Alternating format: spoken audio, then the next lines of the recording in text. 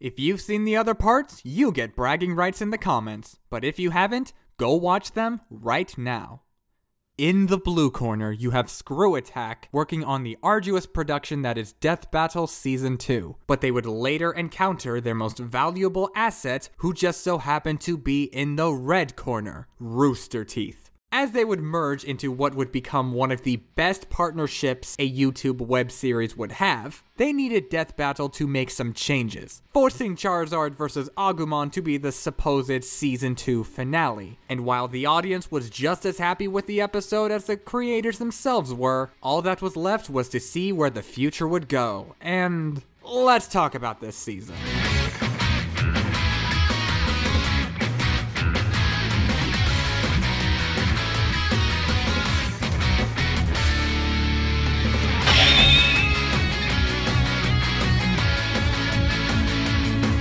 Baba Season 3, have you any wool? Only 14 episodes full? As opposed to the 16 episodes worth that most future seasons would have? Well, that does explain a lot. In what is the shortest season of Death Battle, this was also the first time that they were working under an annual schedule with a much bigger team. Some faces are still on the team today, such as Sam Mitchell and Louise Cruz. And much like how Season 1 was a rough production given the limited resources as well as Baby's first internet show, Season 3 is what I like to call Baby's first professional career, if that makes any sense. The latter half of Season 2 would dip its toes into the water of a 3-week waiting period, as opposed to a waiting period of however long they needed. And this wasn't without its benefits. Although there were moments where a couple of episodes got delayed, aside from that, scheduling issues were reduced to a minimum. Yet despite this, you'd be surprised as to how infamous this season is, often considered to be the worst season of Death Battle. Yeah, some people have started giving shoutouts to its more underrated episodes, but they still won't let up on its low points, which are very similar to the low points of Season 2 and with virtually none of its high points. That being said, when you take a look at the season premiere, that is impossible to believe.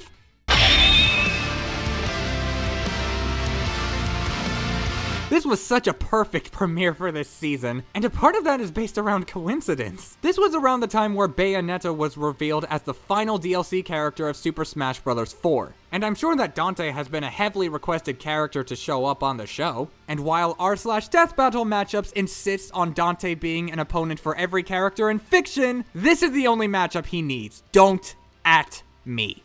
I could rant about that for hours, but we need to talk about the episode itself. I love the beginning of Dante's analysis. The beginning of Devils Never Cry being used as the introduction to Dante's character gives a sense of grandeur to Dante as a whole. This makes for what would become a very engaging analysis. And they also have the jukebox clip, which would normally feel like it's running for too long, but it actually flows with the analysis very well, with the way that the music from the analysis continues into the clip before stopping when Dante tries turning on the jukebox, making for a subtle editing gag. Dante's analysis is filled with some other jokes as well, like with Boomstick saying, "Hate it when that happens," in response to Dante turning into an orphan, utilized in a way that's even funnier than in Green Arrow vs. Hawkeye. I guess if I had to come up with one complaint, it'd be that it kind of ends abruptly with Boomstick making an unrelated joke and then it cuts to Dante's end clip, but the end clip is badass enough to overshadow it. And then we get to Bayonetta's analysis. And given the type of character she is, I'm sure we could expect plenty of horny Boomstick. No.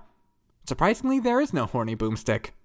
I mean, that's not actually true, but this analysis alone somehow has less sex jokes than the entirety of Tiger Zord vs. Epion. And the sex jokes they do use are actually kinda funny, like Boomstick laughing about the word climax. There's also the monkey witch joke and, okay, that's a little weird. Is her analysis as engaging as Dante's? No, but it's still really good, and definitely sells me on the world of Bayonetta. But I really want to talk about this fight, and it's probably the fight animation I rewatched the most. Aside from one example, but we got 6 more seasons before talking about that one. It starts up with a very natural setup. Dante is looking for the left eye because it's a demon artifact, and I haven't played Devil May Cry or Bayonetta, but I think this is something that he would be searching for in his games, likely for safety or something. And Bayonetta attacks him for it because she knows what it is and doesn't want it getting into the wrong hands. And then the vibe of these first 2 acts is just the two having a blast, but still trying to take each other down. I mean, this technically has more sex jokes than even Bayonetta's analysis, but it feels very fitting given the two characters, and it's more than made up for with the amazing voice performances. Stephen Fu's Dante and Marissa Lenti's Bayonetta are two of my favorite performances of the series. In fact, I actually like them more than Chuck Huber's Tony and Gianni's Lex. They're just that good. And when they start fighting, okay, Dante's stiff movement is kind of difficult to ignore, and some of Dante's sword slashes are also kind of stiff, but to be fair, he's mostly just trying to block Bayo's arrows and attacks. This makes sense with the analysis, as they describe Dante as someone who's cocky and doesn't put too much effort into most of his fights. And that's sold even more with Dante casually spitting out some bullets, letting himself get eaten by Gamora, and not using a lot of his weapons at the start, only using Rebellion, Ebony and Ivory, his Quicksilver style, a little bit of Gilgamesh, and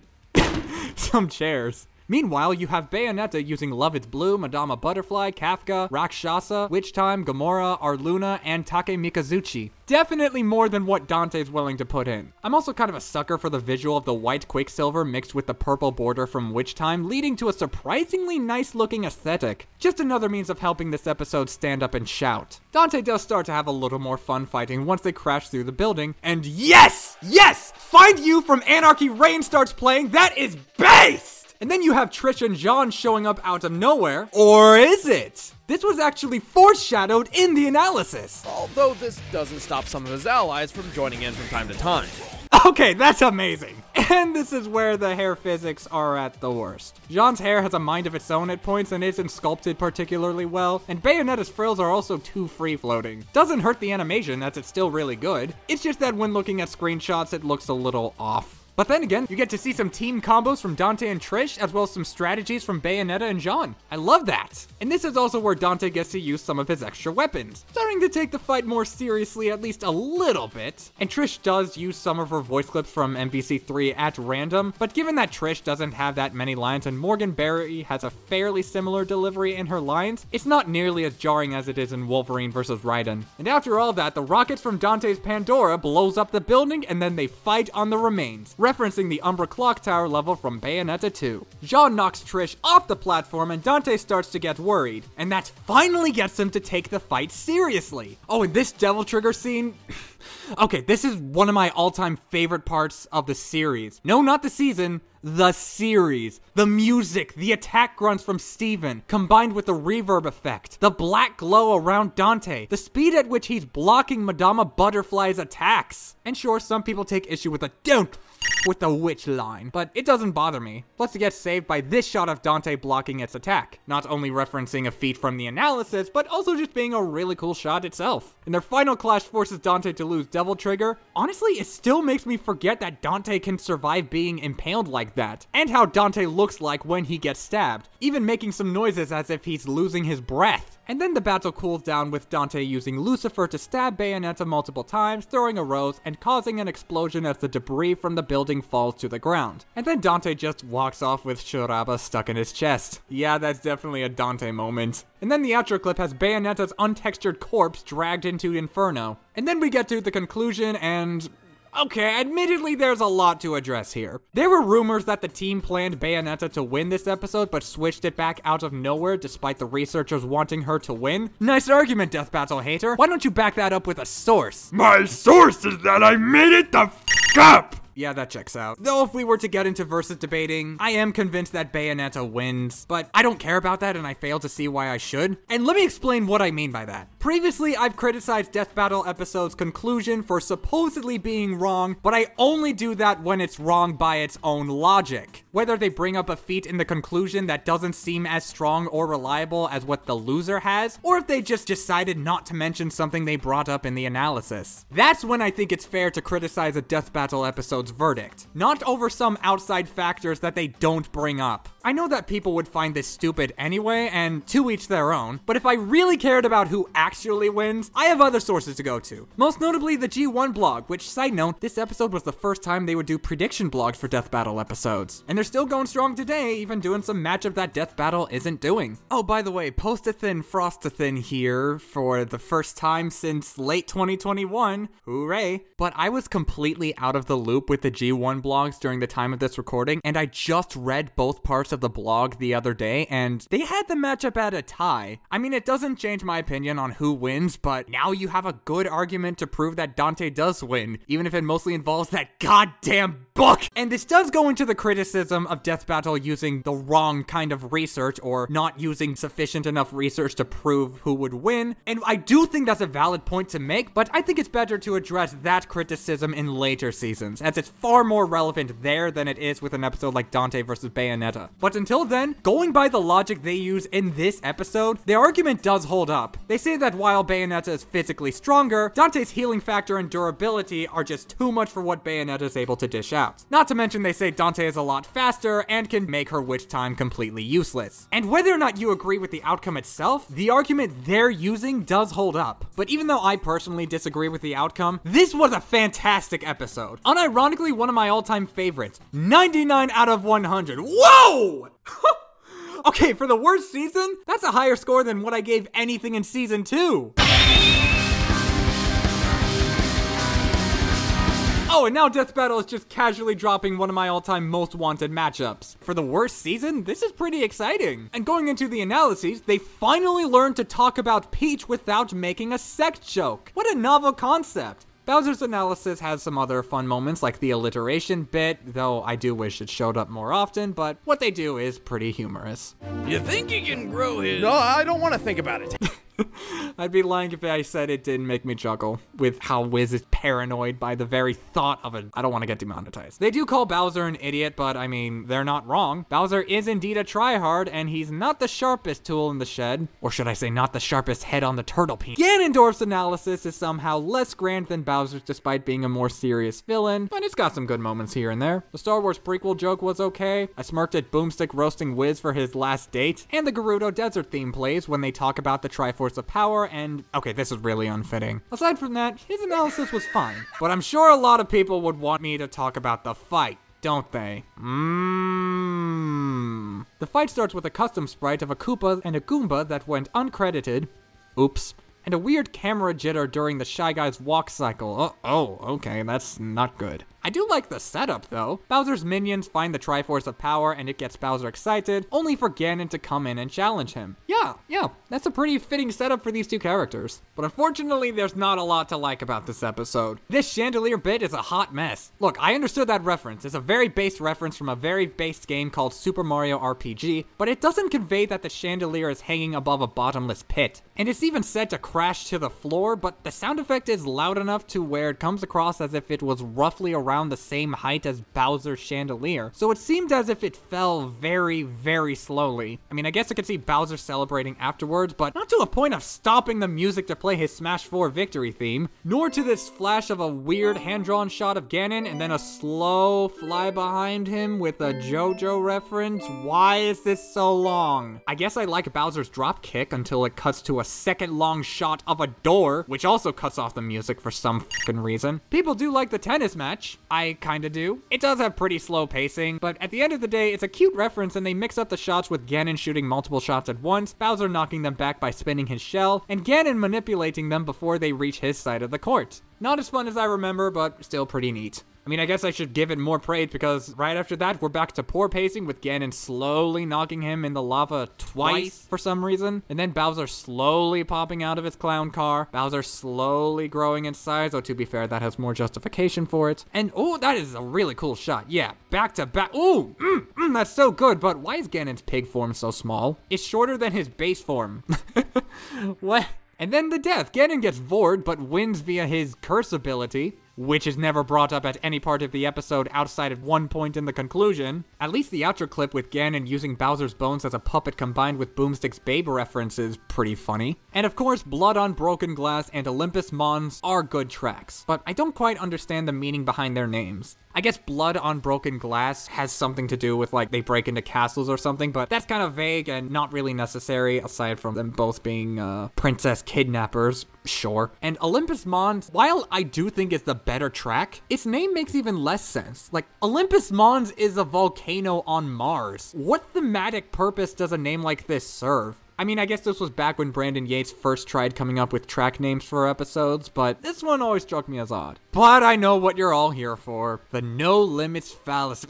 I mean, the conclusion. In the analysis, they say that Bowser has survived black holes and a dip in the sun, yet they don't give anything to Ganon that can match that in terms of strength or durability. To be fair, they acknowledge this, and their argument is that Ganon's curse magic could bypass his durability. But not only is it never brought up outside of the conclusion, but their source for proving that it can kill Bowser effectively is that it can decay a tree. I try and debunk this, but that would technically be using outside factors, so I won't. But I do have a couple of concerns. So for one, they say that Ganondorf would have to rely on tactics, but throughout most of the fight, he's using brute force and just no-selling Bowser's strength, despite them also saying that Bowser had the advantage in brute strength. And for two, there's a difference between saying specifically vulnerable to holy weapons and immune to everything that isn't holy weapons. Literally, the only thing I like about the conclusion is that the Subspace Emissary cutscene is played during the winner is Ganon part, but at the same time, 33 out of 100. Bowser versus Eggman win. I mean, at this point, it's probably guaranteed to happen since they've already expressed a bunch of interest in it. If it's not gonna happen in season... My name's Ratchet. Your name is what? Death Battle, dude! You really just put 2 of my most wanted episodes back to back!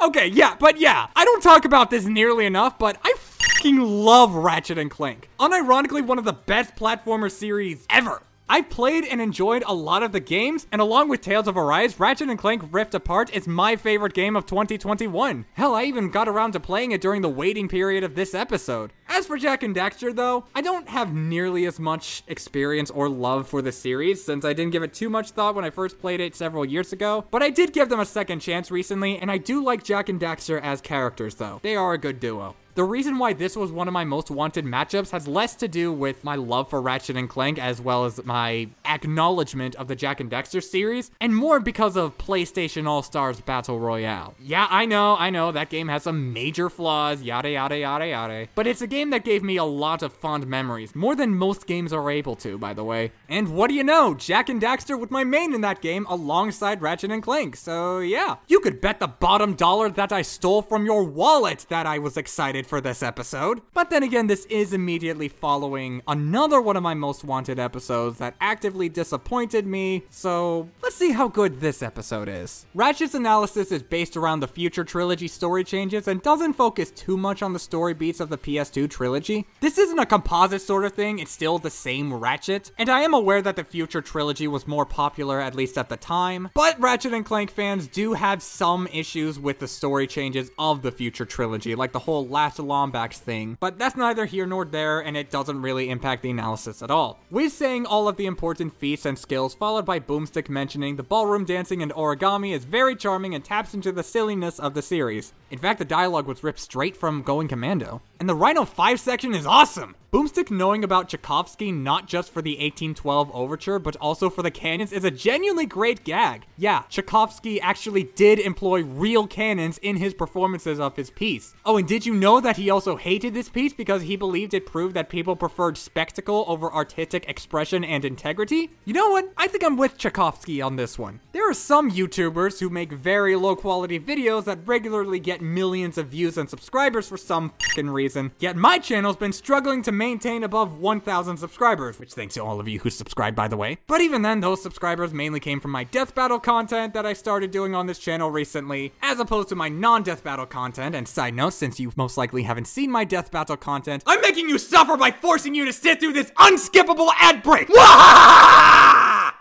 But if you have seen at least 3 of my non-Death Battle videos, then you get extra bragging rights in the comments. Triple bragging rights if you left a like and comment on those videos as well. Okay, aside from all that, they talk about Clank's story and abilities very well. They go over their bond, and while Boomstick does call it corny, to be fair, that does sound like a joke you'd hear in classic Ratchet and Clank. Overall, I thought this analysis was awesome. Then again, that is because I'm a huge fan of the series, and I reckon somebody less knowledgeable on the series wouldn't get as much out of it. That was kind of my experience with Jak's analysis, since Daxter is kinda shit on a few times, and there are some clips that go on for a little too long, but it was still nice to learn about him. And while I am aware that Jack 2 is sometimes criticized for being too edgy, oh hey, I think I would know something about that, I'm glad that Death Battle didn't make any of those types of jabs, knowing that they absolutely could have done so. Boomstick's first words would have been a funnier joke if Boomstick just said, "Oh, those were my first words too," instead of what he ends up saying in the analysis. Oh, why am I talking about this? I want to talk about the fight! I instantly want to go over my favorite part of this fight, the characterization. Everyone sounds exactly as they should. I mean, of course, given that this is a 2v2 matchup, you kind of need to make sure that the characterization and banter is on point, and I can confirm that it is. Ratchet and Clank have the same chemistry that they do in the PS2 trilogy, where they lightly bicker with each other a couple of times, and Clank shows genuine concern for Ratchet when he's blasted in the air. Their teamwork is also spot on, from the subtle moments like them nodding at each other twice to more direct moments like Clank freeing Ratchet from the time freeze and setting him up for the kill. Jack doesn't speak too much, but when he does, he has the same serious demeanor you'd expect him to have. And Daxter doesn't get to do too much, which I've seen people criticize this episode for, and I understand that, but in the episode's defense, that is an argument they make in the conclusion, but it would have been nice if Daxter got to do some. I still think he does a lot of great things though, like when he steers the missile and all, and some of his dialogue is also really funny. In fact, I also need to give a shout out to the dialogue of this episode and the voice acting. The only deliveries I don't like are Daxter's laugh when riding on the missile, Clank's laugh at the end, and Ratchet's "let's try this," but they don't take me out of it at all. And the choreography is also creative, using most of both characters' entire arsenals and even getting some creative interactions out of them. I've always believed that some of the best moments in any death battle animation is when they're able to have a creative trading of abilities, and this one is chock full of them. I also gotta give a shout out to the environment. It looks very PS2-ish, which I mean in the best way. And finally, the Rhino 5 section. It's really good, has great music, missing sound effects, wait, what? And no, I don't think this was an intentional joke, because there actually is a sound effect you can hear, and it's Ratchet getting slammed against the door. That's kind of annoying. I do like the kill though. It uses that great use of teamwork I mentioned earlier, and the way that Ratchet lands the killing blow just as the overture ends, curtain indeed. Yeah, in case you couldn't tell, I really like this episode, and it has been getting a lot more love recently, which I do appreciate. I think that this episode probably deserves an 84 out of 100. I say this because, like with the analyses, you kind of need to be a big fan of Ratchet and Clank and or Jak and Daxter to get the most from this episode. But guess whose voice you're hearing from right now? Yeah, my score for this episode is a 93 out of 100. I wouldn't exactly say it's one of the most underrated episodes of the show, not anymore since more people are talking about it, but at the same time, I think that the love this episode has gotten is more than deserved.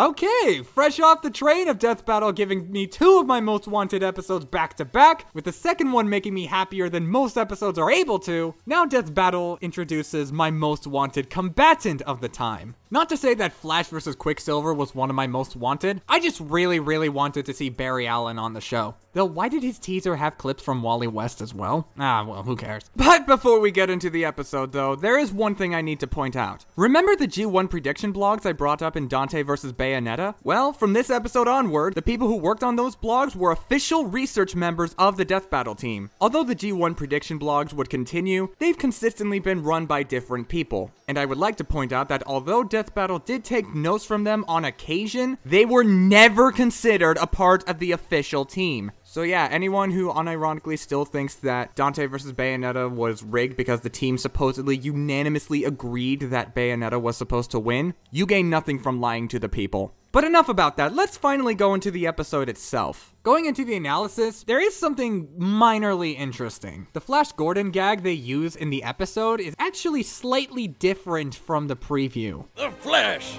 Ah! The Flash! Ah! A part of me kind of prefers the effects they use in the preview, not gonna lie. But I really had to look to that preview to find something interesting because unfortunately, Barry's analysis was kinda boring. Not to say that the jokes were bad, I didn't really find them funny, but I wouldn't exactly say they're bad jokes either. Rather, it's more so that Boomstick's deliveries when covering Flash's crazier feats is weird for me to explain, but I don't like them. He's always pausing multiple times in between sentences for some reason, and it does kind of make the episode feel limp. And then he did it, all before the cops showed up. Oh, and he can run on clouds.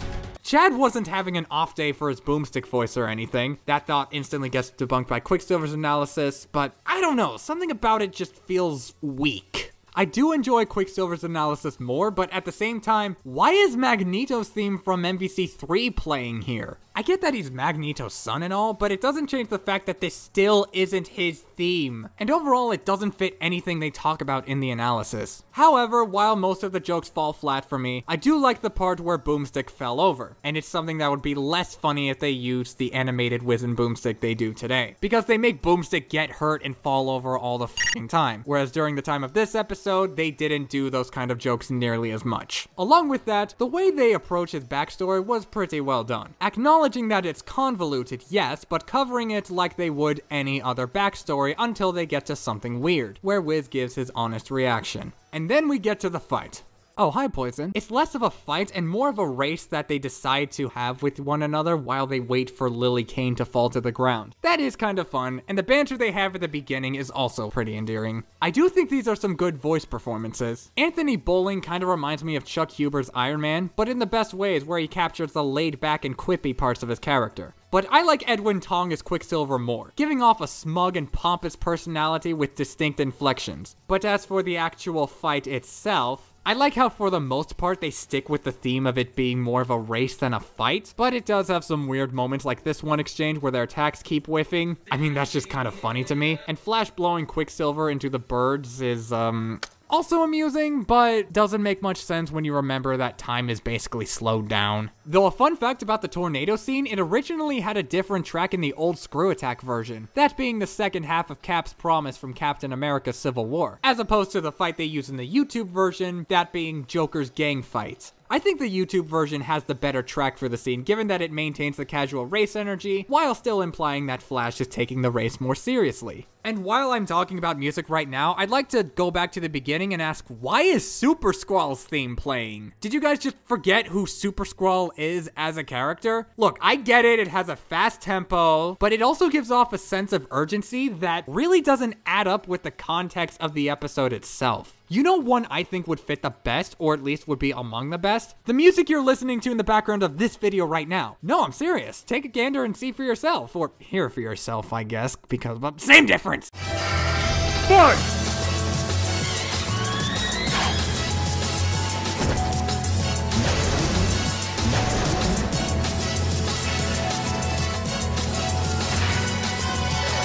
Catch him later.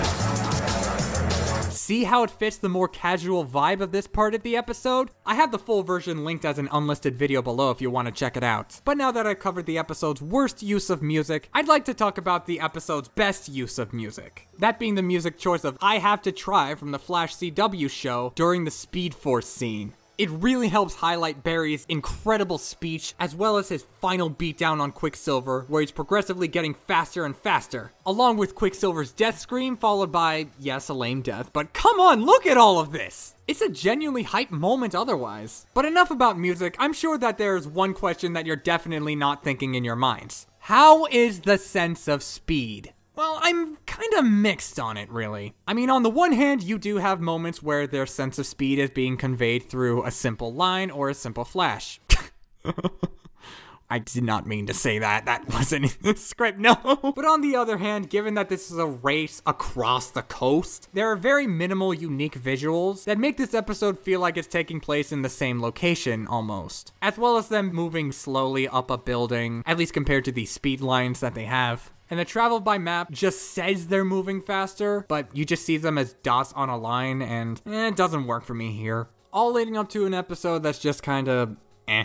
I do like how in the conclusion, Wiz just outright says, I'm not gonna sugarcoat it, this fight was a stomp. It didn't stop the episode from being made, however, and it still doesn't dissuade them from doing matchups that are complete stomps. Can we normalize deleting the whole stomp equals bad argument that people like to throw around in the versus community? Please say yes, because I fail to see why the answer should be no. But otherwise, I do like some ideas that they have here, but unfortunately, I'd argue that the core of the episode has its problems. But I mean, 57 out of 100 could be a lot worse.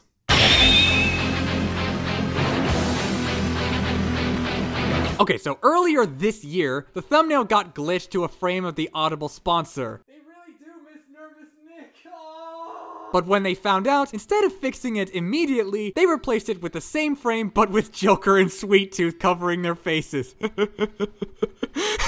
That is peak comedy. Oh, and they did eventually get around to fixing the thumbnail. It's back to normal now. I've always found this episode to be really interesting, more than most people would want to give it credit for. Joker's obviously an iconic character, and naturally he'd be heavily requested to be on the show at some point. But his most popular opponents were Green Goblin and Kefka. Really, people? This is the best you got? In their defense, however, I'd argue that Joker is a difficult character to make work on Death Battle, but I'll get there when we talk about the fight. For now, I want to talk about these analyses and how I really like them. They cover Joker's character really well, starting off with saying that Gotham's bleak nature means you should find humor in anything, and making Joker's origin out to be a complete mystery. I mean, I think there's a canon explanation now, and no, I'm not referring to the Joaquin Phoenix movie, but either way, that was established after this episode, so who cares? And the way that the music cuts off after Boomstick says, Well, that's one way to kill the audience. and Wiz saying that Joker cutting off his own face is worse. I like that banter they have. In Sweet Tooth's analysis, however, it is hard carried by the twisted metal music in the background. Seriously, why does it go so hard? I mean, I do really like metal a lot, but like, this is just astronomically better fitting for the analysis than I thought it would be.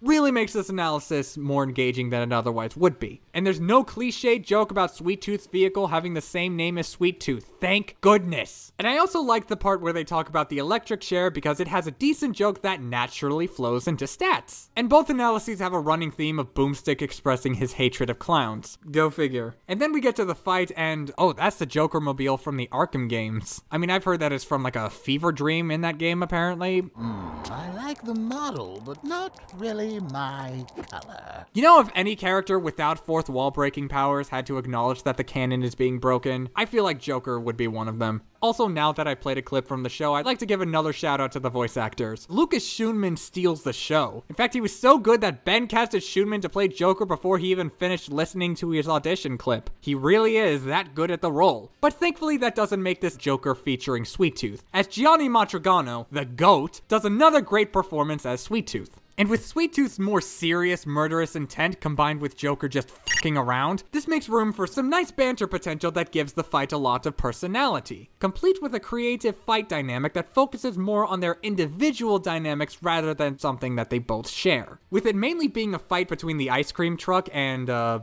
Batmobile, I guess. But they do get some quote-unquote hand-to-hand combat, where Joker gets to use some of his gadgets and Sweet Tooth is outright resisting them. But Joker's not all fun and games though, as in the final moments, Joker gets to deliver a chilling speech. Not only does he have an ominous energy to him, but it still comes across like someone who would have a crowbar stuck in their body. And this leads into the kill, and oh man, the kill is so good. The distorted visuals coupled with the score, and their laughter, with Sweet Tooth's laugh having voice cracks just before he dies.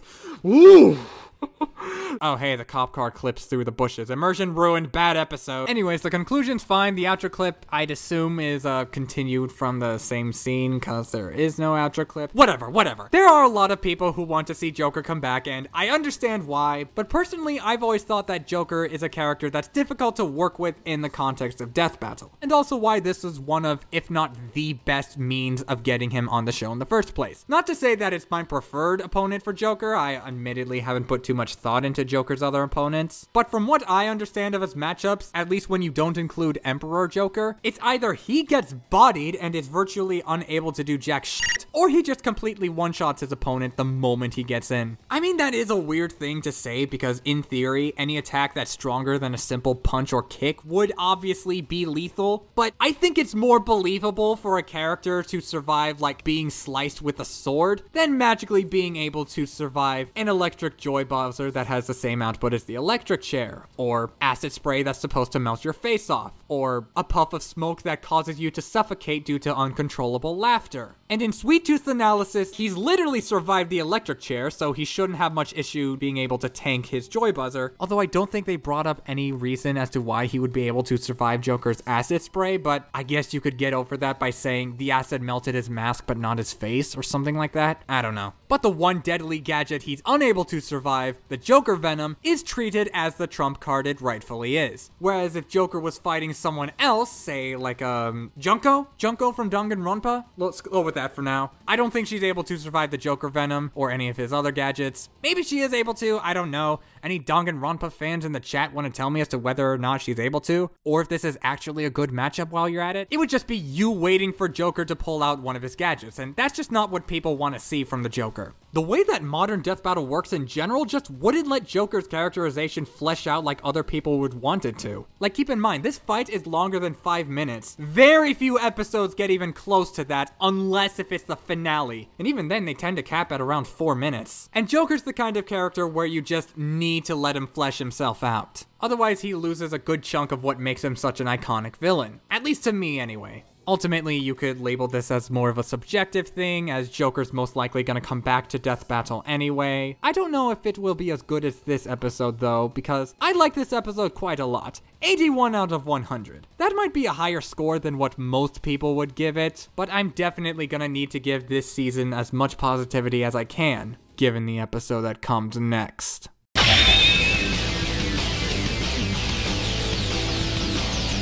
Oh, here we go, dailies and mental gen. Mewtwo vs. Shadow. One of the least loved episodes in the show's history, if not the most hated one. There's been a lot of talk about what happened behind the scenes. The animator quit because he didn't want to make versus animations anymore. It was poorly made on purpose. He left Death Battle on poor terms. I was really interested to see what was going on with the animator's head during this time, as he only worked on one other episode. He did also work for DBX in 1 Minute Melee, but if he really quit animation as a whole after 2 episodes, that seems a bit extreme. Not unrealistic, as I'm no stranger to quitting jobs after a short amount of time because I was just not vibing with the workload, but I still feel like there was more to the story. So I did some digging to find a means of contacting the animator of this episode, Don, previously known as Donimations, and despite the Death Battle Wiki not having any of his social media handles, I found him. He asked me not to show our conversation, so unfortunately I'm not going to show the conversation we had, nor am I going to show his @ but rest assured,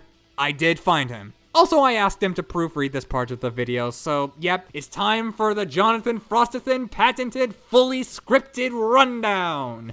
At least for the whole background context, because I feel like it really needs it. And since I don't have much to show, here's some no-context JoJo's Bizarre Adventure All-Star Battle R footage! Wait a minute, I think this is referring to some of that non-Death Battle content I was referring to earlier. Wait, this is from a video that's not even out at the time of this recording or at the time of this video? Well, you better make it to the premiere, I swear! The first claim is that he quit Death Battle for good because he didn't want to make versus animations anymore. This is technically right, as he hasn't had interest in making animations in the past 5 years, but there's more nuance to it. It stems from how he wasn't able to handle the pressures that stem from the creative process of animations, at least in comparison to other animators like Zach and Luis. And on top of that, his college semester was also starting to catch up on him, and he wasn't doing so well financially. The stress that came from this line of work caused him to rush his episodes out the door, and he just wasn't happy with the final product he dished out. You can kinda see this in Bowser vs. Ganon, where many abilities and interactions leave as quickly as they were introduced. But it reached a boiling point with Mewtwo vs. Shadow, in more ways than one. There was a bunch of content that he just couldn't deliver, such as the original way the fight would start would be that Shadow would attack and kill an Onyx that is actually moving towards a Chaos Emerald, rather than Shadow shooting at a random Zubat that's aimlessly flying in its vicinity. This could lead into the other claim that the fight was made poorly on purpose, but Don told me that it was straight up wrong. He did say there was a time where he said things not indicative of what actually occurred in production, but he didn't try to make the episode bad on purpose. Like I said, it came from his gripes and struggles with the creative process, likely due to the release schedule. And on top of that, he had to make this episode during summer heat with broken AC. I'm pretty sure he was working remotely as opposed to within Rooster Teeth's or Screw Attack's office, but still, that's a bad situation for anyone to be in. After this episode, he just threw up his hands and resigned, but he doesn't blame Screw Attack nor Hyun's dojo for any bad experiences he had. He would later work on a few DBX episodes and help out with 1 Minute Melee, and while he did have a better mindset when animating those episodes, unfortunately his personal life just caught up with him and he had to quit versus animations in general. But despite all of this, he doesn't hold any grudges on the people he worked with. As far as I know, they're on good terms, or at least Don told me that working with them wasn't bad at all. So yeah, hey, people who work on the Death Battle Wiki, can you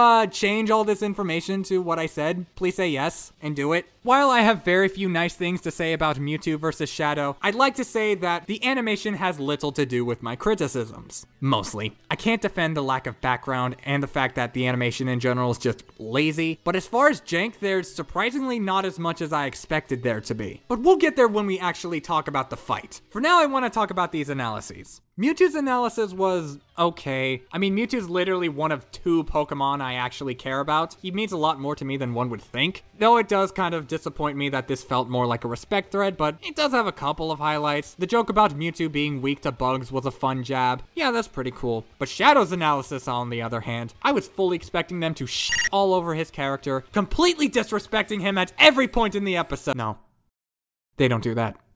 I mean, the worst you can say is that they said he has a terrible memory as a genuine weakness when that's not entirely true. And they skim over the second half of his backstory, but at least skimming over it is better than not including it at all. And to be fair, they do the same with Mewtwo, so thankfully there's not a lot of bias here. But otherwise, it was about as much of a respect thread as Mewtwo's was. Also, I Am the Eggman playing throughout the entire analysis was kind of weird. Now we get to the fight, and like I said earlier, I don't have too many complaints with the animation beyond it being lazy and the lack of a background at points. Rather, my qualms with this fight come from basically everything else. People like to complain that Shadow only gets 1 hit, but that's not the issue here. The only hits in the entire fight are Mewtwo redirecting Shadow's Chaos Spear, hitting Shadow with a spoon, Shadow's Chaos Control Kick, the Chaos Blast, which Mewtwo literally says it's too much. Not sure how people could have missed that. These clashes where we don't see what's happening, and the Death by Spoon. That's a total of 2 hits we see per combatant, and 4 clashes from both characters where we don't see what's happening. Again, this is not where the disrespect to Shadow comes into play, unless if you want to try and claim that Shadow was being disrespected because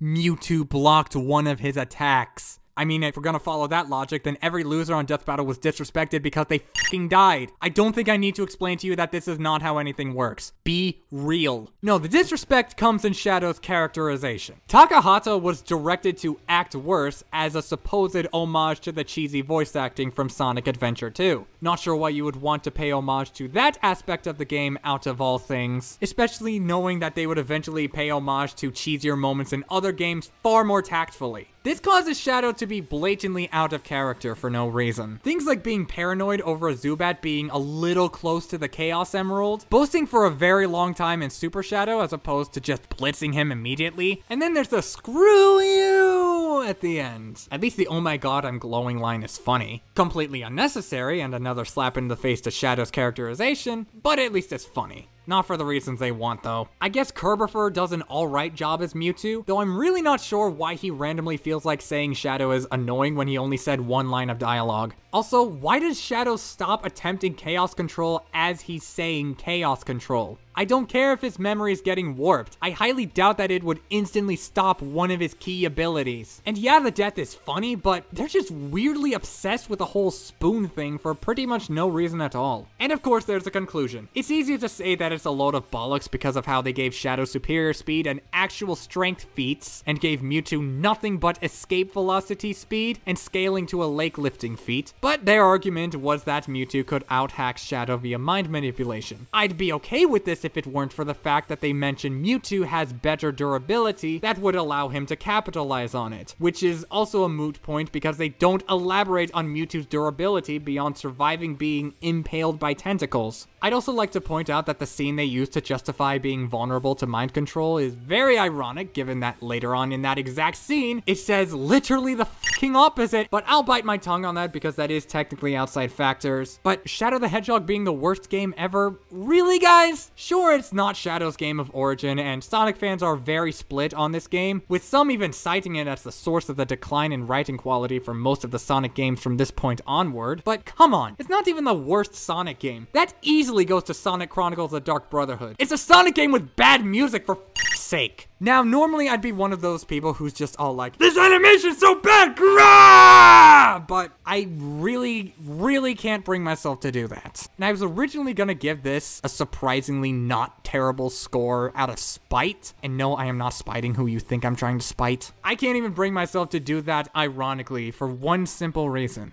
This was yet another one of my most wanted matchups. Bowser vs. Ganon actively disappointed me, but this, given all the context I'd given, I just feel nothing. Real shame that this is the best Mewtwo's got. Shadow's got one more episode, but we'll get there when we get there. But until then, 22 out of 100.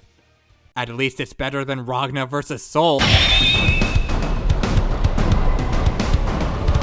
This is a special episode and is what I would consider to be why the season only has 14 episodes instead of 16. Because this wasn't just a death battle episode, this was an official episode of Red vs. Blue. This is one of Ben's favorite episodes he's ever worked on, and it's something he's been trying to do for years. And yeah, Red vs. Blue isn't really a show that interests me, just because it's not really my kind of thing, though I do like the memes, and I'm sure that it's a great show. And I can't deny its influence that it had on Ben, Chad, and internet entertainment as a whole, especially since Torian moved on to animate for that series, so good for him. But despite being one of the more slept on episodes of the season, this ironically stands out more than any of them because of the narrative within the episode itself. It's literally just the two arguing about who would win in a fight between the Meta and Carolina, and Caboose just so happens to have the contact information of Wiz and Boomstick. Something tells me this was why he was the only survivor in Red vs. Blue, but shh. The only other episode I can say has something of a narrative like this is Macho Man vs. Kool-Aid Man, but even then it's not to the same level. I'm not able to tell if this is in line with the writing style of Red vs. Blue, but to me, it's funny, and I have seen Red vs. Blue fans happy with this episode. The cutaway gags felt like a modern-day death battle episode if the gags were actually funny. I like the running gag of Boomstick abusing Griff, where he starts off using him as a guinea pig for the weapon and tool demonstrations, developing enjoyment from it, and abusing him just because he thinks it's fun. And the bit where Griff tried to question how they got all this footage and where they somehow didn't see the twist of text coming were also pretty endearing. If I had to come up with any complaint, it would be the setup of this fight. Didn't the analysis establish that the Meta died, yet he just casually comes back with no explanation? I'm sure there's a reason for it, but they treat this as a canon episode of Red vs. Blue. I would just like some more elaboration on that is all. Otherwise, the fight is really solid. It has some cool interactions, some nice choreography, it's well animated, and my favorite bit, the banter between Carolina and Church is really good. And it also ties into the conclusion how they have a better relationship than the Meta does with his Epions. I said that wrong. No, I'm gonna call them all Epions because I think it's funny. I also like the climax, how Carolina's using her full arsenal only to just get no-selled by the time stop. So Carolina has to rely on Church to stall the Meta, who is able to steal the Meta's weapon and kill him with it. Yeah, that's awesome. Unfortunately, I don't have too much to say about the fight itself. Maybe that's why more people don't talk about it, but I will say Slingshot is a phenomenal track. And the fact that it's composed by the composers of the Red vs. Blue series is awesome. And I also like the ending bit, which is the start of the running joke of Sarge being Boomstick's father. Which is actually even funnier when you realize that Chad's voice from Boomstick is heavily inspired by Sarge. That's pretty cool, not gonna lie, Boomstick. Overall, I don't have that much to say, but it's a really good episode, and I think you should give it a watch. 79 out of 100. Not enough to get me into Red vs. Blue, but if you're a Red vs. Blue fan, I assure you this is a great episode.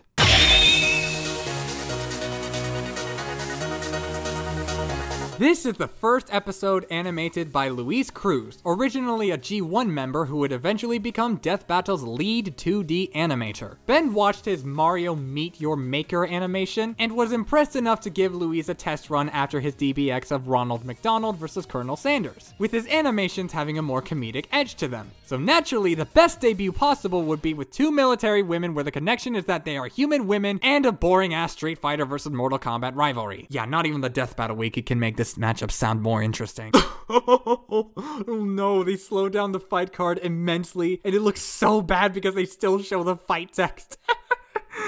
Man. Cammy's analysis is kinda there. I like her Street Fighter 4 theme playing throughout the whole thing, because it is a very, very good theme, but that's the most I got. I guess I kinda like the horny Boomstick joke at the end. Never thought I'd say that. It's funny how Wiz placed a bet on whether or not he could keep it in his pants, but then they keep going for no reason.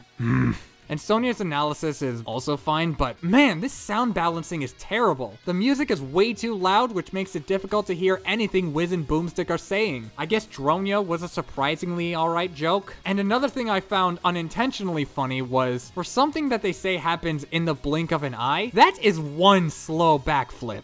But then again, bad analyses can still make for a good fight animation, right? Well, I mean, did you see the sprites they had earlier? Did you notice how the characters as sprites don't match each other at all? Yeah, I think that should give you a good sense as to how this is going down. It just had bad animation all over it. This beatdown looks bad, but that may be because of the sprites Louise had to work with, so fair enough. But this animation of Cammy throwing a box looks so odd. Her character select portrait being used twice in succession, once for an admittedly decent shot of her unleashing her psycho power, and one for a really bad landing animation where her eyes seem to be bugging out. And Sonia has her character select icon too? Why? And that fucking spin? Never since Darth Vader have I seen a spin animation looking this stupid.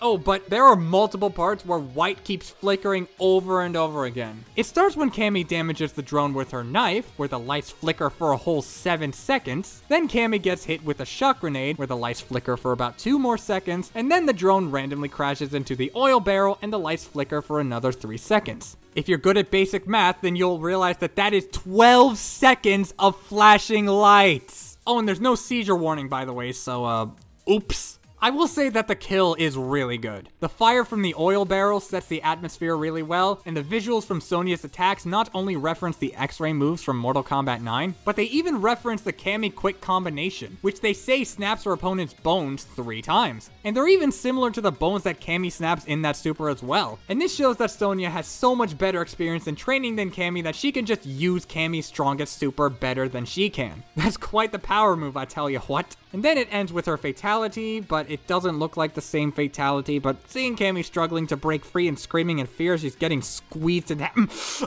torn in half, is priceless. I don't like the outro clip though. Cammy's corpse man-spreading and Sonia runs over her corpse with a car. But aside from the death, I was not expecting this episode to be this sloppy. Not just in the fight, but in the analyses as well. I'll be honest, Mewtwo vs. Shadow is definitely the worst episode, but even that one didn't feel as sloppy, because at least the audio mixing and the character rundowns were adequate. I can't even say that for this one. All it means is that it's a bad episode for a fittingly bad matchup. 28 out of 100. Really should have been Cammy versus Leona or Nina Williams.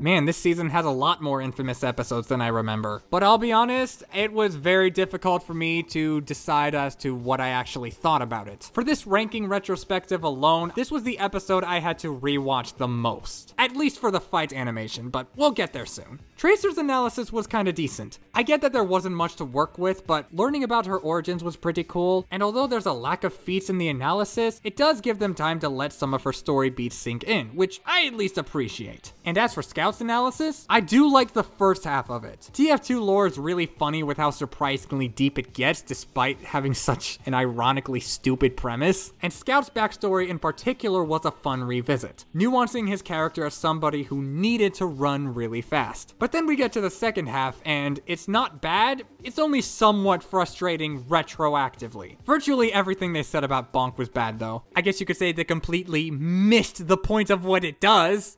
Aside from that, there's not much to complain about for me when it comes to Scout's analysis. As someone who grew up with TF2 memes, videos, and of course, the game itself, I still got some enjoyment out of it. But then we get to the fight. And like with Mewtwo vs. Shadow, neither character gets a lot of actual hits, but unlike with that episode, it makes sense given the most recognizable traits of the characters are that they're fast and that they have low HP. And I do know why people loathe this episode, but I think there are some positives that go largely ignored. Octopimp Scout is a mixed bag for me. On the one hand, it is a good impression of the character, albeit I did notice a tinge of New Yorker in what's supposed to be a Boston accent. I do like some of his lines though, and I also thought it was charming seeing him get nervous after looking at Tracer's buttocks. It honestly reminds me of how flustered he got when trying to ask Miss Pauling out on a date in the expiration date video. And the references worked in pretty naturally given that everyone was obsessing over Tracer's butt for some reason.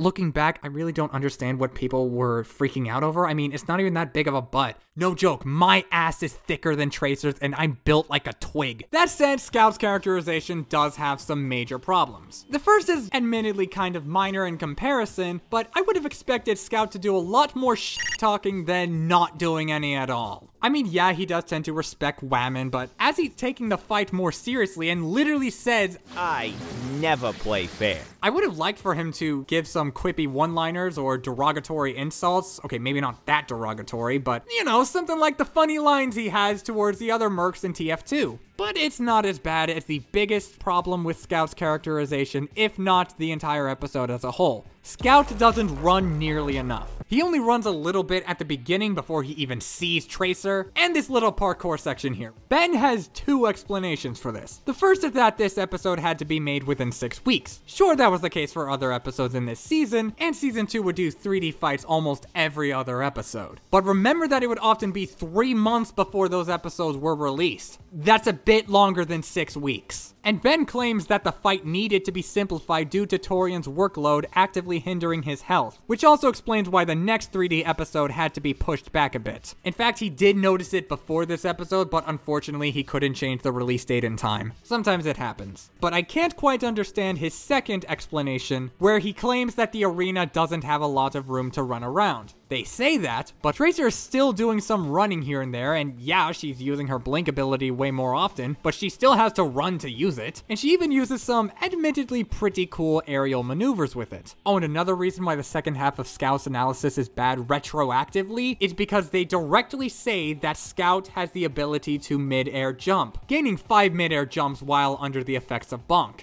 He does not do a single mid-air jump at any point in the fight. And aside from the 2 moments where he's running, he's either walking slowly or Oh, and I haven't even talked about the bonk scene. It's so bad, you guys. I get that they wanted to go for a moment similar to Dante getting eaten by Gamora, but it doesn't work because bonk isn't like Dante's healing factor. Though it does lead to this cool moment here with Scout using his bonk and bat to try and get a hit on Tracer's blink now that he's able to keep up with her. Wait, is Scout actually swinging at nothing while standing still under the effects of bonk? I mean, I guess if you want to be technical, Scout doesn't even have the ability to attack while under the effects of bonk, but I mean, I guess given that he doesn't use a gun, the suspension of disbelief can apply here. But then you have this scene where Scout lethargically turns around and misses Tracer. It really shows that there could have and should have been more interesting choreography. There is some fun characterization here and there, but it really halts the pacing with how slow he turns around. Also, Scout knocks Tracer very far away with his bat, which yeah, I do like this shot, but this would have been the perfect time for Scout to do some more running. But instead, he apparently just teleports to Tracer's location and again, walks slowly towards her when he has her at gunpoint. But aside from that, I do like plenty of other moments. Mortified by Anarchy Reigns is an amazing track for the matchup. Maybe not for the animation in particular since they aren't moving nearly enough, but it's a really banging track, and side note, Anarchy Reigns has a godlike soundtrack, go listen to it. And Elsie Lovelock as Tracer is honestly one of the most underrated performances of the entire show if you ask me. Plus Tracer gets a lot of other cool moments like the previously mentioned blinking parkour, yes I'm gonna call it that, as well as her reaction to her blink shorting out. The recall scene isn't too great though. Wow.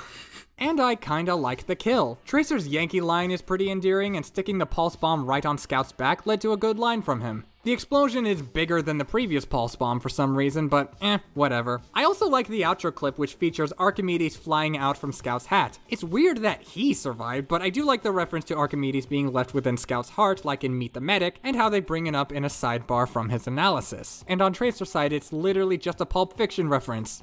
Based.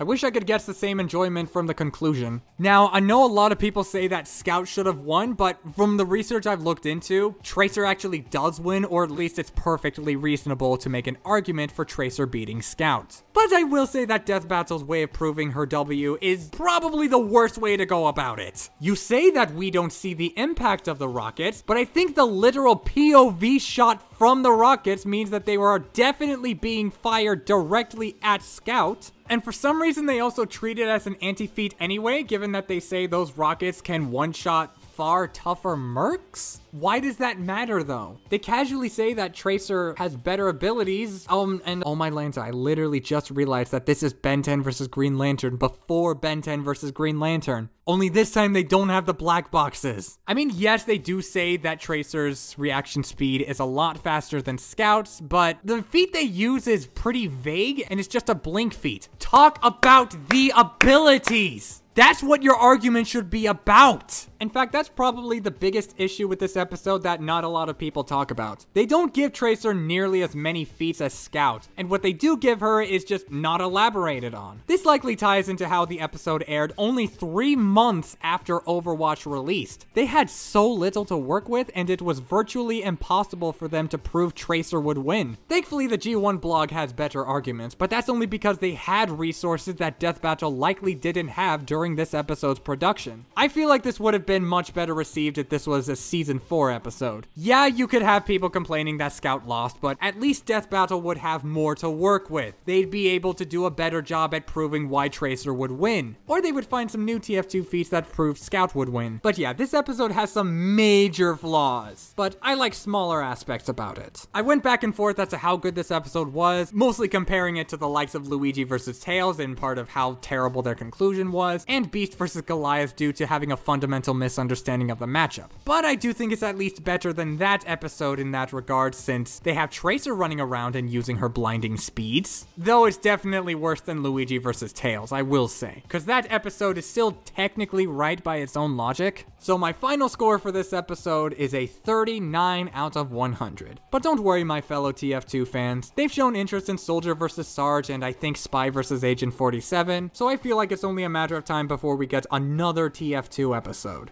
But don't expect it to feature Scout though, sorry! This episode has had quite the Cinderella story. Originally, it was hit with a copyright claim that blocked it in a few select countries and had to be re-uploaded. But the problem was that one of its thumbnails had the background from Mewtwo vs. Shadow had a green screen in it, so it looked kind of unprofessional. This caused it to be the least viewed episode in the show's history, especially since no one put too much thought into it. Unlike other episodes, which tend to gather at least 2 million views within its first few weeks, this episode struggled to get up to 500,000 views. But then along came Super Smash Bros. Ultimate, where they announced Terry Bogard for the first Fighter's Pass, and then all of a sudden, this episode started popping up a lot more often on YouTube, and lo and behold, it finally got more attention, currently sitting at more than 2.2 million views, which is still low in comparison to the other episodes of the season, but at least it's still in tandem with other Death Battle episodes. But now that I finally revisited it, Ken's analysis was good. They covered everything they needed to, and then some. The Shinryuken is supposedly what caused the episode to get taken down, but if it was because they showed a clip from the movie, why did the Shinryuken bit get blurred out? That's just a little weird, but it doesn't hurt the episode though. The stuff they said about Ken's cocky attitude is a little wrong because the words they use show that Ken laughs at his opponents after knocking them down, yet the analysis claims that it's something he does in the middle of a fight. But again, doesn't hinder the episode for me. And on the other side of things, I like Terry's analysis a lot more than I thought I would. The geese joke was a decent running gag at the beginning, his backstory got me engaged, they name dropped plenty of less popular characters from SNK's library, and they started off by bringing up how Terry had nothing to his name, and then go into how he got his title as the legendary Hungry Wolf. Mwah! Even more pitch perfect than the last pitch perfect note. Honestly, this was on the same level of quality as most of Season 2's rundowns. I'm serious, it really is that good. But then the fight, once again animated by Luis Cruz, starts with Ken beating Dan in a fight, with Sean, Blanca, and Sakura in the background. This is a very nice touch because Sean is Ken's student, so he's likely taking some pointers from watching him, and Blanca and Sakura are Dan's friends, and they're cheering him on in his fight. Then Terry shows up and says, "Hey, I'ma beat your ass!" And then Ken's like, "I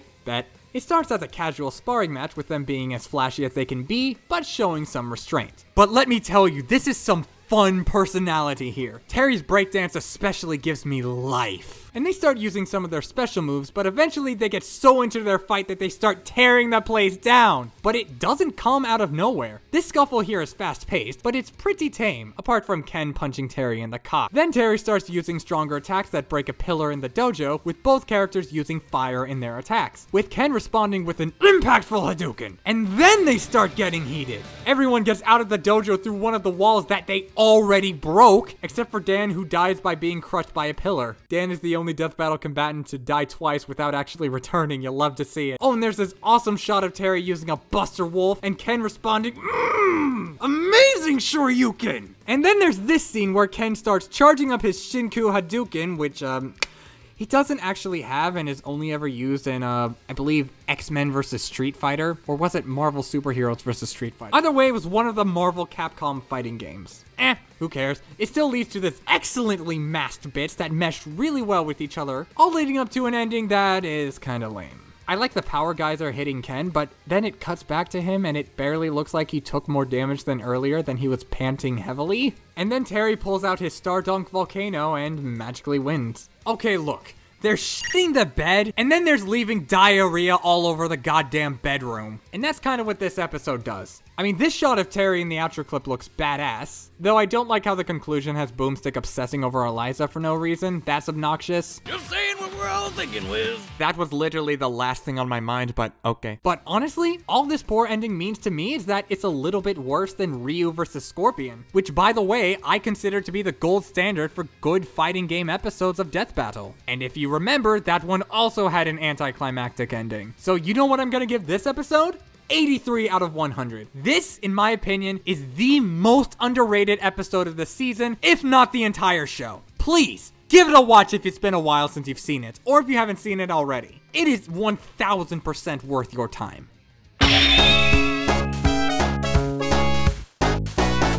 Now, you're probably wondering, unless if you're not, that this episode was actually much earlier in the season. So what took so long to talk about the Screw Attack Steam sale versus your wallet? Well, the reason why it took me so long to talk about it is because it's actually very relevant to the point I'm trying to make. I'm not gonna sugarcoat it. This is the most inaccurate death battle of all time. You can keep your Ben 10 versus Green Lanterns, your Yang versus Tifas, your Gaara versus Tophs. All of that is unanimously correct compared to the Screw Attack Steam sale versus your wallet. And you want to know why I say that? They don't just say that the Screw Attack Steam sale is fighting a wallet, but your wallet, implying that this will directly have a real-world impact on you, but I have waited several months and several treacherous episodes, and nothing. My wallet still has all the money in it. I have not bought any of these games. And not only that, but it's also incorrect by its own logic. They said that wallets used to be able to carry dried meat, and the Screw Attack Steam sale got nothing in terms of stats. Nothing! Oh, and on top of that, when you get to the fight, it looks pretty even at first, but then they randomly bring up another game that was on sale for $2. That wasn't even in the analysis! What the hell? Ben Singer, Chad James, if you're watching this, you should be ashamed of yourselves! You have lost your biggest fan! I'm never gonna watch another Death Battle episode ever again! I still think about how people genuinely thought Amy was gonna fight Harley Quinn back in the day because hammers. But yeah, this episode has started getting a lot of hate recently. Originally just being an episode that was just, not good, but not terrible either. But all of a sudden, I've seen constant vitriol for this episode, so I was kind of interested as to how I would feel about it. I mean, that probably has something to do with this episode being bumped ahead one spot to give Torian a little break before finishing Hulk vs. Doomsday. But at the same time, color me shocked to find plenty of enjoyment from Amy's analysis. And this is coming from someone who doesn't even like Amy that much. The way that Wiz blatantly tries to accept that Amy has all these crazy powers and how she has a natural understanding of tarot cards was actually kind of humorous. And then Boomstick obsessing over the hammer tornado thing that he says fucking Hamnado.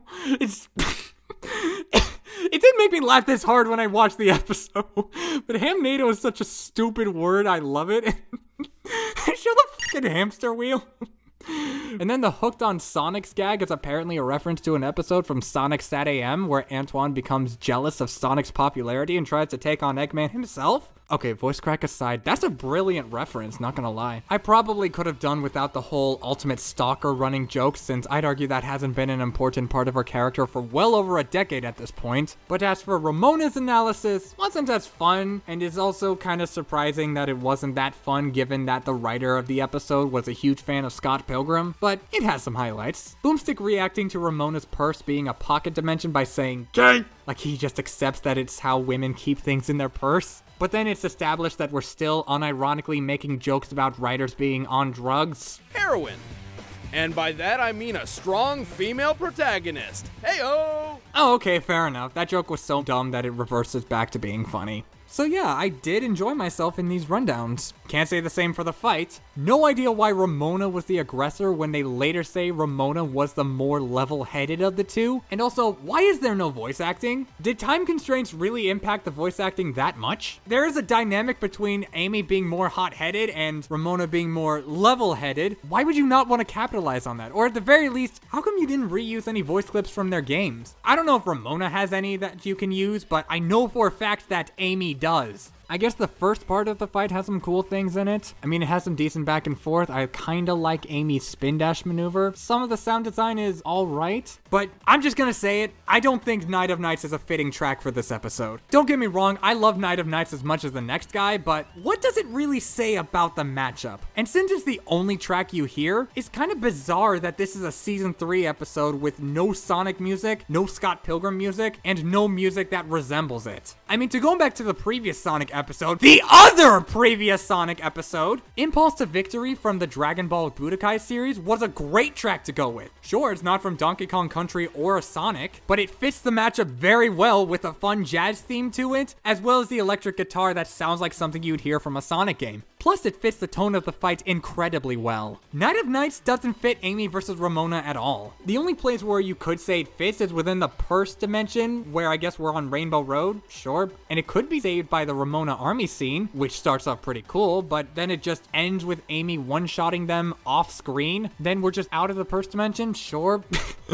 Alright, this shot of Scott made me laugh, I'll admit. But the kill is such a mess. The build-up has Amy doing these lethargic jumps, literally unanimated. The editing is bad with it focusing on these arcade machines instead of Ramona for some reason. And then Amy knocks the last arcade machine onto her body. I mean, I thought that hitting her head with that giant hammer would at least be enough to knock her out, but okay.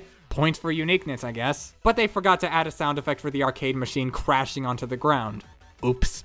I guess I like Scott reacting to Ramona's death in the angel form in the outro clip. That was a nice touch. I don't know why Sonic was here. Was he watching the fight the whole time? Whatever. I don't outright hate this episode, as it does have less problems than Tracer vs. Scout, but instead of actively disliking it, I'm just consistently confuzzled throughout the entire animation. 44 out of 100. Yeah.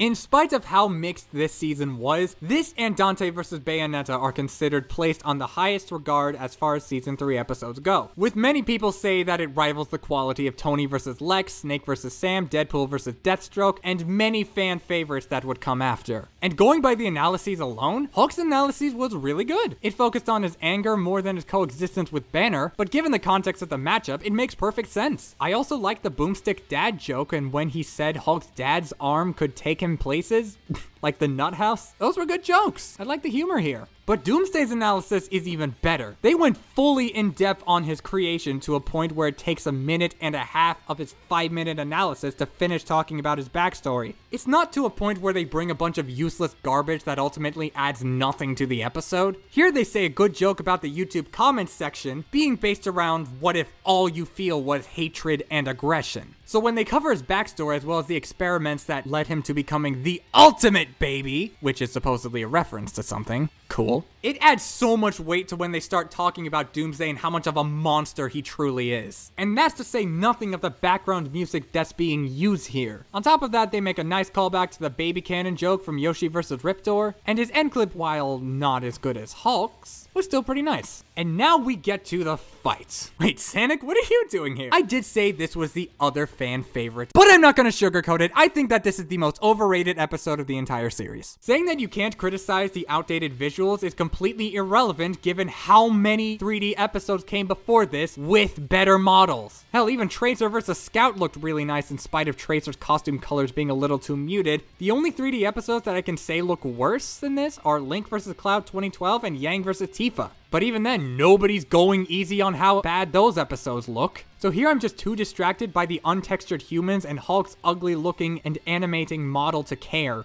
I guess Doomsday's model is better, but I'm not a fan of his stupid ponytail clipping through his head throughout the entire fight. Hell, sometimes their bodies just straight up don't move after taking a punch. Don't people praise this episode for having such a raw sense of impact? Because as we all know, Death Battle episodes have never had any impact in their attacks at any point in the history of the show! But this episode stands out objectively more than those because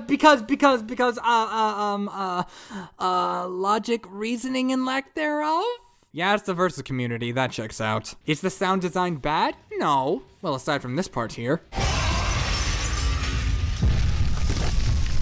Okay, so it's cool that you were able to add the sound effect of all the windows being shattered, and it's also nice how you eventually added the sound effect of the rubble falling to the ground, which, to be fair, the rubble in this episode is genuinely amazing and very impressive when you consider the rendering issues that would likely have come from this episode. God bless this episode getting a delay for real, but I think you may have forgotten to add the sound effect of Doomsday breaking the fucking building! Also, everyone praises this scene of Doomsday throwing a bus and then drop kicking through it. What I'm trying to ask is, why is Hulk still here after being drop kicked? I'm pretty sure that a basic kick has been able to knock him back at least a little bit, so, why is he still standing here? And people say that the death has the best death of the series. I'd argue that Bayonetta's death is better, and Goku Black's death eclipses this in every way. Don't at me. But it's still a really, really good death. Except for the part where Hulk's head is just not moving. And people like to say, oh, this last Doom shows how Hulk has failed to save this city. I actually think I would agree with that sentiment if they didn't blatantly reuse this exact voice clip from a generic punch that Doomsday does much, much earlier in the fight. But okay, I'm getting a little too sarcastic here because as much as I think this episode is overrated and as much burnout as I've been feeling from everyone constantly saying this is peak Death Battle, Hulk vs. Doomsday is still a good episode. And there is definitely a lot to love about it. Like I said, the detail of the rubble is genuinely impressive. And there are also some other moments like the car boxing gloves. Alright, I can't stay mad at an episode that uses cars as boxing glove. And the thunderclap scene, I disagree with the sound design being better than most attacks on the show, but to be fair, I like the added attention to detail of them adding Doomsday's ears ringing so that you can actually hear it from his perspective, and it has some pretty nice visual effects as well, with Doomsday looking like he's struggling to walk through it. That's really cool. And Hulk's line during his transformation is genuinely badass. And the music in this fight? Hot Wind Blowing and Sky Should Be High are great tracks for this fight. They're heavy, they have vocals that go hard. This is the type of music I prefer in a Hulk episode. Oh, and one last point about the death. Here's an attention to detail I noticed. He doesn't just rip Hulk's head off of his spine, but he also jams the spike from his knee into his neck, which is what allows him to tear it off at all. That is raw. In the conclusion, okay, I'm aware that this is some headcanon bullshit, but it feels like a mix between the older analyses, which go by assumptions and logic, and the current analyses, which use far more evidence. And by far more evidence, I mean just one comic book panel where Sentry was able to overtax Hulk's rage. But much like with Goku vs. Superman 1, obviously the conclusion has major problems. He regularly fights foes with light speed capabilities, while that kind of speed is an extreme rarity in the Marvel Universe. An extreme rarity in the Marvel Universe. An extreme rarity in the Marvel Universe. Quicksilver can run well over 670 million miles per hour. Okay. I still think that the presentation alone shows that there was definitely a noticeable level of effort put into it that kind of makes me overlook it. Though it's fine if you can't overlook it. But yeah, sorry to the people who love this episode and think it's their favorite of the season. Props to you. But for me, 76 out of 100. Standing here, I realize that I don't know what the hot take is in this situation. The fact that I think the character rundowns are better than the fight itself, or the fact that I gave it a lower score than Ken vs. Terry, and Joker vs. Sweet Tooth, and Meta vs. Carolina.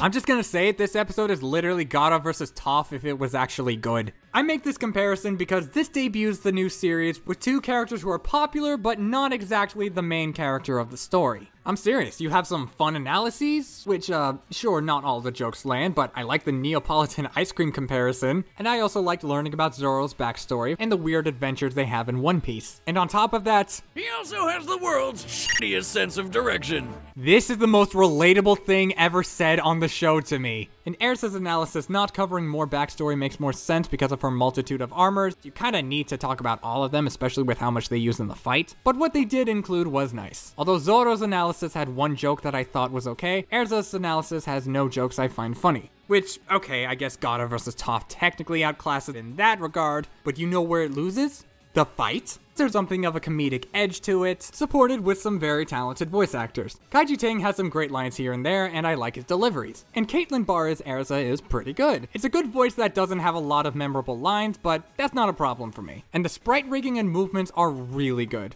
leading to some great animation overall. Like Zoro panicking after catching fire being a funny moment that doesn't stop the pacing of the fight. It matches the writing style of Louise's previous animations, where he's able to have the animation take a little break to tell a joke or let the fight take a breather without changing the pacing in the slightest. Whereas in other episodes, whenever they decide to stop and let the fight breathe or tell a quirky one-liner, it often changes the pacing. Sometimes it's necessary, sometimes it's not, and sometimes it's the absolute defense. When compared to Louise's other episodes on the show so far, Ken vs. Terry had a lot of personality, but had a few small issues in terms of its writing, though I do think that its attempts at humor are stronger overall. And Cammy vs. Sonya had no personality and no attempts to be funny, and even though it didn't once take time to breathe, it somehow feels like it has awful pacing. But you do gotta start somewhere, and I think Zoro vs. Erza is the best of both worlds, especially since there's technically nothing inherently wrong with the animation, aside from this blurry looking Zoro sprite here, but that didn't affect the overall writing of the episode. Though it's weird how they say that the Armadura fairy armor is her strongest armor, but she then transforms into a supposedly weaker armor with a weird looking transform effect. Though I have heard that them saying Armadura Fairy armor is no longer considered her strongest armor, but I don't watch this show, so someone tell me in the comments. And going back to the comparisons with Gaara vs. Toph, it also tried to do this sort of thing, but actively failed, because that episode had Bowser vs. Ganon tier pacing. And while I do still like the voice acting and some of the dialogue, none of its attempts at humor were funny. Either way, it leads to an awesome ending with Erza sending down dozens of swords, forcing Zoro to use his 9-sword style and hop across the swords to get to the final blow, which is another amazing one-stroke duel that not only cleaves Erza in half, but it also splits the mountain as well. And Zoro still took damage from that, I think. But this adds another great use of power creep, with Zoro destroying a house that has more impact than anything in Hulk vs. Doomsday. Don't at me! Erza's attack obliterating the town they're fighting in, and then the killing blow busting a mountain in the background, which apparently also references a feat they bring up in the conclusion. Though it's funny because 11.5 megatons is city level. That is not mountain busting. And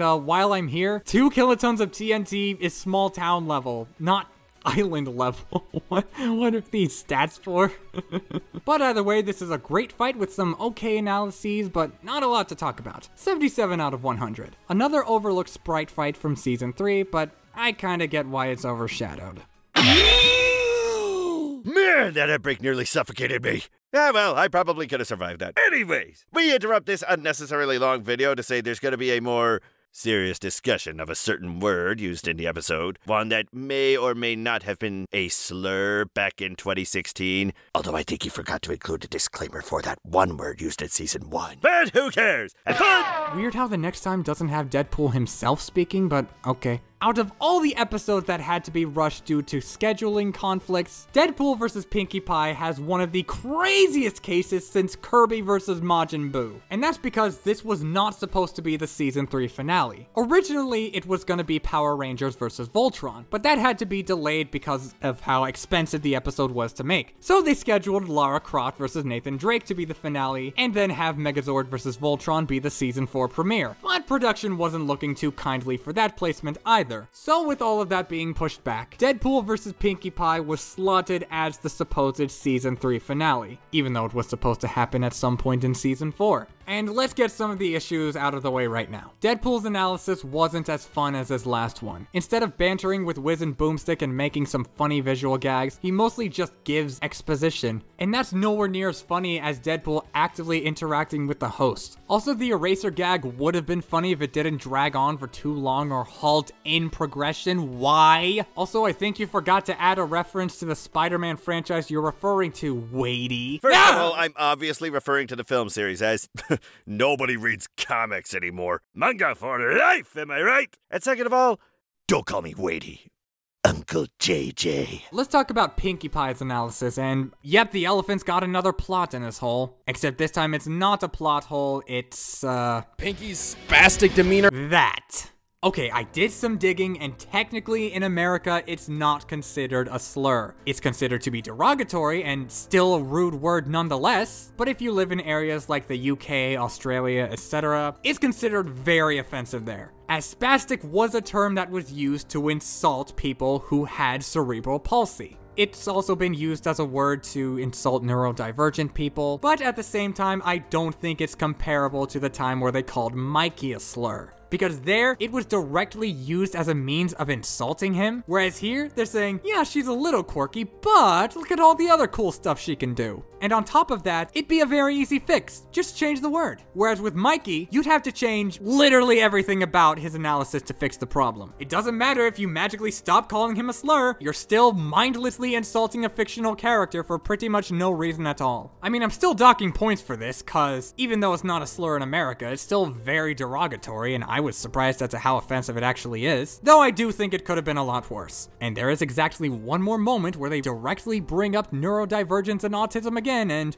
oh, I can't wait to talk about that. But aside from that, Pinkie Pie's analysis was alright. Her fourth wall breaking in the analysis is handled way better than with Deadpool, where her sprites replace her character model on screen. And the voice actor she has in the episode is also dubbing over the lines from the cartoon as well. And the background music also helps make this analysis more enjoyable, with some Legend of Zelda music here and there, and then some bright and poppy music. It's pretty nice. I mean, yeah, Pinkie also gives some exposition, but it's in the context of Wiz and Boomstick letting her do it, as opposed to Deadpool, who does nothing but act like one of the hosts. But then we get to, the fight. The start of the fight has some fun fourth wall breaking with a lightsaber-like bar, the pop-up ad, the rating forcing Deadpool to censor himself, and then they start invading other episodes. When they invade Batman vs. Cap's joke, it's not as funny as I remember, but the dance-off they have in Ken vs. Terry, that's still cute. Serious! But when they invade Amy vs. Ramona, it's a complete waste. Just complaining about the arcade machine being broken? Really? Also, you're telling me that Pinkie Pie sees Rainbow Dash and doesn't just instantly dive into the episode by herself with Deadpool reluctantly chasing her? I get that that episode was season 1 and it would probably be difficult to reuse the same assets of that episode. Actually, that point doesn't hold any water because Batman vs. Cap was animated by Zach Watkins. Whatever. They dive into the Death Battle cast and it's pretty great. You have Deadpool calling Ben an idiot, which is apparently a reference to Takahata's glorious rant on how Ben is wrong about everything. Chad losing his smile the moment Deadpool insults his hair, that's a mood. And Nick's response to Deadpool being a pretty hilarious comeback delivered with some fresh copium. Love it. I would like to point out that these fourth wall breaking ideas were actually pitched during Deadpool vs. Deathstroke, but they were scrapped because they wanted the episode to have a more serious tone. I do think it helps distinguish the two episodes. Do you want an episode that focuses on Deadpool's fourth wall breaking? Go to Deadpool vs. Pinkie Pie. Or do you want a Deadpool episode that's far more serious? Go to Deadpool vs. Deathstroke. Wait, what the What, Deadpool? How did you get into my video like that? Because I see all, and I see that you're such a hacky editor. Okay. Then Deadpool says it's his birthday, Pinkie Pie throws him a party, and, it ends. Okay, I don't mind the cop-out ending as much as other people do, but The episode is just slapped in the middle of this long road with a clean 50 out of 100. I have no strong opinions on this episode one way or the other. Though a rematch or a reimagining of a fourth wall break episode would be pretty cool.